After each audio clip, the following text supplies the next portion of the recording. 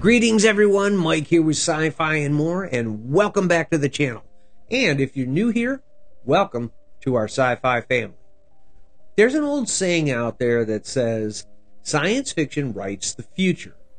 And I had found an interesting article about 11 ideas that came from science fiction, which have been integrated into reality. Now, this is not new news, but it is fascinating to think about.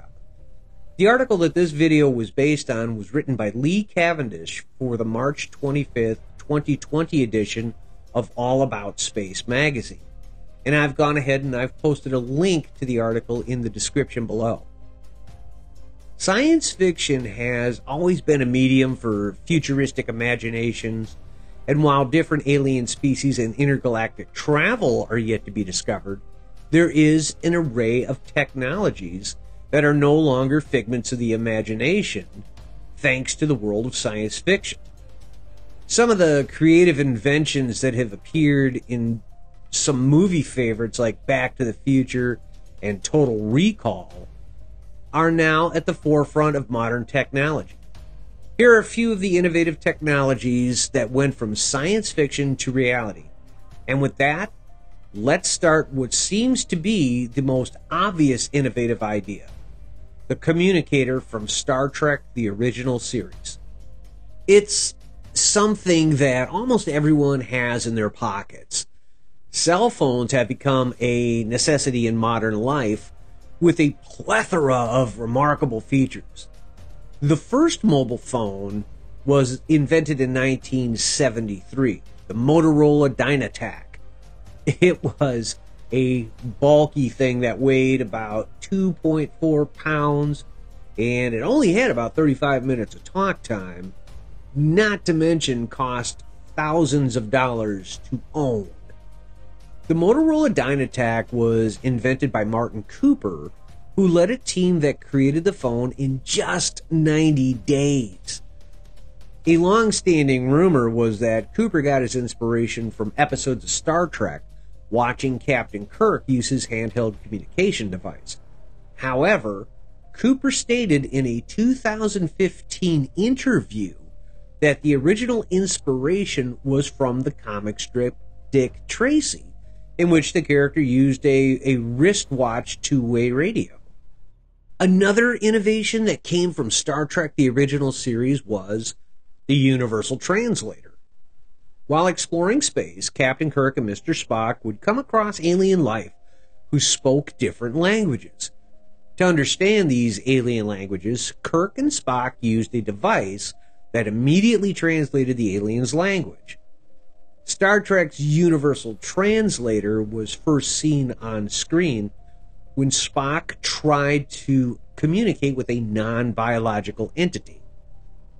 Although the idea in Star Trek was to communicate with intelligent alien life, a device capable of breaking down language barriers would revolutionize real-time communication. Now, with products that started off this real-time trend like SourceNext, Pocket Talk, and Skype's new voice translator service, which today in 2024 has evolved into the Raviad language translator device and neural machine translation models, or NMTs, which are capable of providing instantaneous translation between languages. Flawless real-time communication is still far off, but the technology advancements over the last decade mean this feat is within reach. And yet another innovative idea from Star Trek, the original series, was the transporter. The idea behind beaming someone up was that a person could be broken down into an energy form, or dematerialized, and then converted back into matter at their destination, or rematerialization. Transporting people this way on Star Trek's USS Enterprise has been around since the very beginning of the series, debuting in the pilot episode. Scientists haven't figured out how to teleport humans yet, but they can teleport balls of energy known as photons. In this case, teleportation is based on a phenomenon known as quantum entanglement. This refers to a condition in quantum mechanics where two entangled particles may be very far from one another, yet remain connected, so that actions performed on one affect the other, regardless of distance. The information exchange between the two photons occurs at least 10,000 times faster than the speed of light. And not to be left out, the original Star Wars movie had an innovative idea of its own for the time: holographic messages. Not long into the first Star Wars movie, Obi-Wan Kenobi receives a holographic message. By definition, a hologram is a three-dimensional image created from the interference of light beams from a laser onto a two-dimensional surface, and can only be seen from one angle. In 2018, researchers from Brigham Young University in Provo, Utah, created a real hologram. Their technique, called volumetric display, works like an Etch-a-Sketch toy, but uses particles at high speed. With lasers, researchers can trap particles and move them into a designated shape, while another set of lasers emit red, green, and blue light onto the particle and create the image.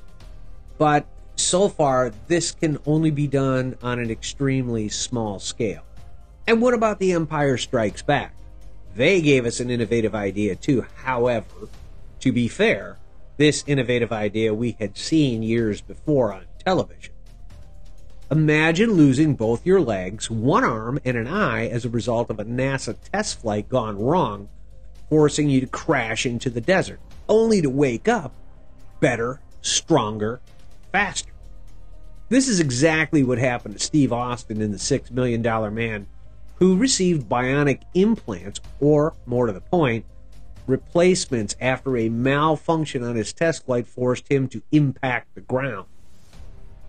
I can see the replacement of the limbs, but I can't see the better, stronger, faster part. I would think that would cause enormous strain on the remaining organic parts of the body. Or, how about getting your hand chopped off by your father? After losing his hand in a lightsaber fight with his father, Darth Vader, Luke Skywalker receives a bionic version that has all the functions of his normal hand. Now, this scenario seems much more likely. Researchers from the Georgia Institute of Technology have been developing a way for amputees to control each of their prosthetic fingers using an ultrasonic sensor. In the movies, Skywalker's prosthetic hand uses electromyogram sensors attached to his muscles. These sensors can be switched into different modes and are controlled by the flexing and contraction of his muscles. The prosthesis created by the Georgia Tech researchers, however, uses machine learning and ultrasound signals to detect fine finger-by-finger movement. And what about Blade Runner's digital billboard? Director Ridley Scott presents a landscape shot of futuristic Los Angeles in the movie Blade Runner. While scanning the skyscrapers, a huge digital, almost cinematic billboard appears on one of the buildings. This pre-internet concept sparked the imagination of Andrew Phipps Newman, the CEO of Doe.com. Doe, which stands for Digital Out of Home, is a company dedicated to providing live, dynamic advertisements through the use of digital billboards. The company is now at the forefront of advertising as it offers a more enticing form, one that will make people stop and stare. Digital billboards have come a long way since Doe was founded in 2013.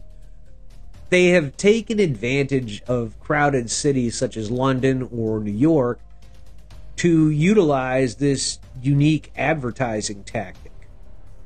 Perhaps the more recent Blade Runner 2049 will bring us even more newer technologies. But Blade Runner didn't stop there. What about the idea of AI, or artificial intelligence? The Blade Runner story heavily revolves around the idea of synthetic humans, which require artificial intelligence.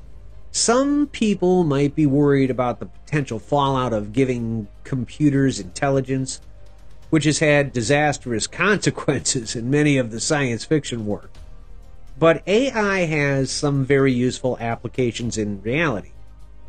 For instance, astronomers have trained machines to find exoplanets using computer-based learning techniques, while sifting through the copious amounts of data collected by missions such as NASA's Kepler and TESS missions. AI can identify the telltale signs of an exoplanet lurking in the data. And what about the space station concept we saw in 2001: A Space Odyssey? Orbiting Earth in 2001: A Space Odyssey is Space Station 5, a large establishment located in a low Earth orbit where astronauts can bounce around in microgravity. Does this sound familiar? The Space Station 5 provided inspiration for the International Space Station, which has been orbiting the Earth since 1998 and currently accommodates up to 6 astronauts at a time. Although Space Station 5 appears much more luxurious, the International Space Station has accomplished much more in science. The International Space Station has been fundamental to microgravity research since the start of its construction in 1998. Space Station 5 wasn't just an out-of-this-world holiday experience. It was also employed as a pit stop before traveling to the moon and other long-duration space destinations. The proposed Deep Space Gateway would be the station orbiting the moon that would serve a similar purpose. Additionally, 2001: A Space Odyssey introduced us to what we call tablets today. Tablets are a wonderful handheld computer that can be controlled with the press of a finger.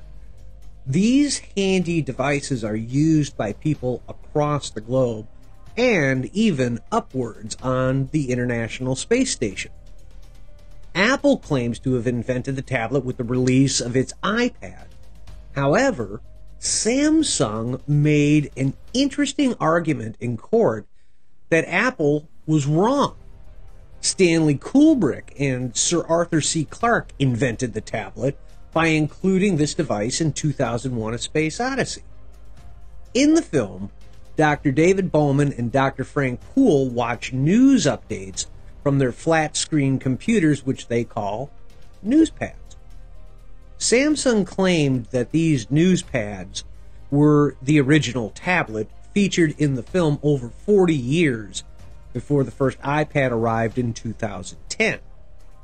This argument was not successful, though, as the judge ruled that Samsung could not utilize this particular piece of evidence. And how about Back to the Future Part 2? What did that movie provide for us? The Back to the Future trilogy is a highly enjoyable trio of time-traveling adventures, but it is Part 2 that presents the creator's vision of 2015. The film predicted a far more outlandish 2015 than what actually happened just 9 years ago, but it got one thing correct: hoverboards, just like the one Marty McFly borrows to make a quick escape. Although they aren't as widespread as they are in the film, hoverboards do exist. The first real one was created in 2015 by Arx Pax, a company based in California. The company invented the magnetic field architecture used to provide the levitation of the hoverboard. The board generates a magnetic field, which in turn creates an eddy current, which then creates another opposing magnetic field. These magnetic fields repel each other against a copper hover pack that provides the lift. And finally, what about Total Recall, introducing us to the driverless cars? In the 1990 film, set in 2084, Total Recall's protagonist, Douglas Quaid, played by Arnold Schwarzenegger, finds himself in the middle of a sci-fi showdown on Mars. In one scene, Quaid is on the run and jumps into the driverless car. In the front is Johnny Cab, which is the car's onboard computer system. All Johnny needs is an address to get you to your intended destination.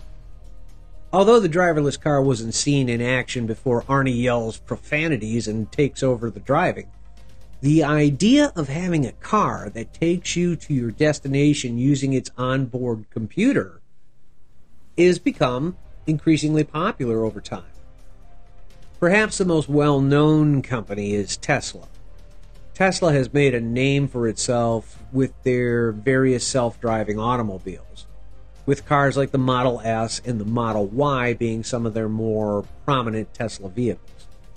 But the company that is on the forefront of driverless cars is Waymo, as they want to eradicate the human error and inattention that results in dangerous and fatal car accidents. In 2017, NASA stated it intends to help in the production of driverless cars, as they would improve the technologies of robotic vehicles on extraterrestrial surfaces like the moon or Mars. And there you have it, Cosmic Core. Thank you so much for checking out our video, and I hope you have enjoyed the video from sci-fi to reality. And if you did, please be sure to like and share the video, and if you feel we earned it, please feel free to subscribe and join our sci-fi family. It's one click for you, but it means the world to us. But, you know, there are tons of devices out there that I'm sure we did not even come close to covering. We're just scratching the surface with this one. If there are any other sci-fi to reality devices you think are worthy of mention, please be sure to drop them in the comments. I'd love to see what you guys are thinking. That's all for now, Cosmic Core. Until next time, have a great galactic day.